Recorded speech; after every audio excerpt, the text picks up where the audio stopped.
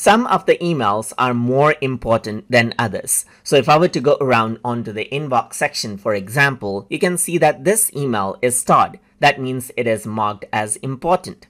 If I were to go around over here onto the starred section, then you can see all the starred emails right here. Similarly, if you want to add another email to the star section, simply click on the star button over here on the left hand side, and then it'll be moved on into the starred email section right here. You can also click on the starred email right here on the top, and it'll filter it out.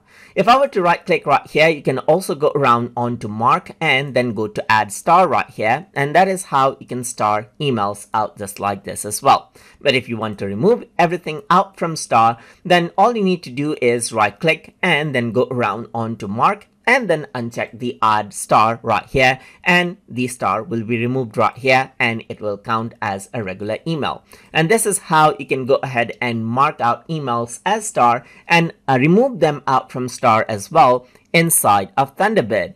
So hope you guys learned something as always, and as always, please like, comment, share and subscribe.